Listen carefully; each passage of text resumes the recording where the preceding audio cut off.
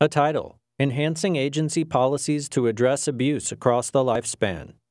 Bonnie Brandl, Director, National Clearinghouse on Abuse in Later Life, End Domestic Abuse, Wisconsin.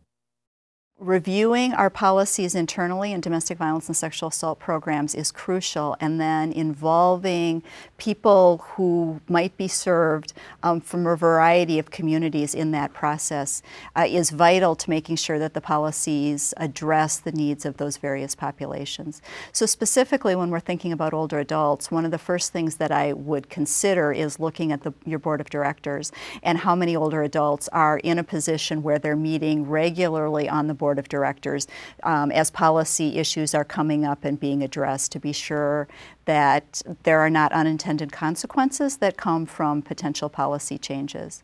Second thing I would think about is doing an analysis periodically of your policies.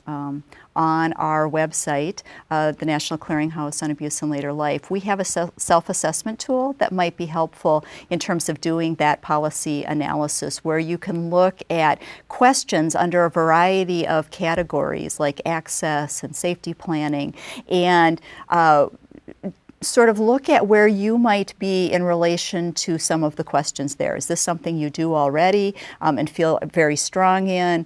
Something you're kind of sort of doing and you wish you could do better? Something you'd never thought about before and might be a good idea? Or something you read it and think, boy, that's just not a good fit for us at all. Interesting idea, maybe works elsewhere, not something we would do.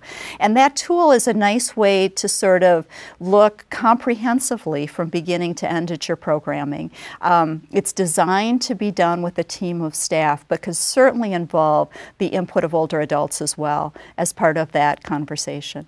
I would also think about conducting listening sessions or focus groups with older adults to get some feedback. And then finally, you've got a great opportunity if you're out doing presentations to older adults at some point in the presentation to just ask, what do you hear about our services? What do you know about what we do? See if it actually connects with what you are doing. Are there gaps in their knowledge? And what is your reputation with this particular population? Have they heard good things? Do they know people who have used your services?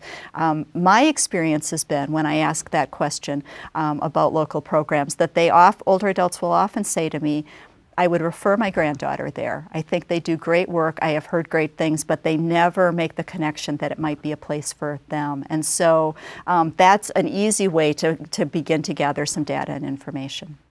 Logos appear. NCALL, www.ncall.us. Terra Nova Films, terranova.org. Funded by the U.S. Department of Justice, Office on Violence Against Women and Elder Justice Initiative.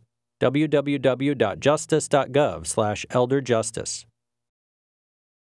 A disclaimer: this project was supported by grant number 2014 AXTA K050, awarded by the Office on Violence Against Women and by the Elder Justice Initiative, U.S. Department of Justice.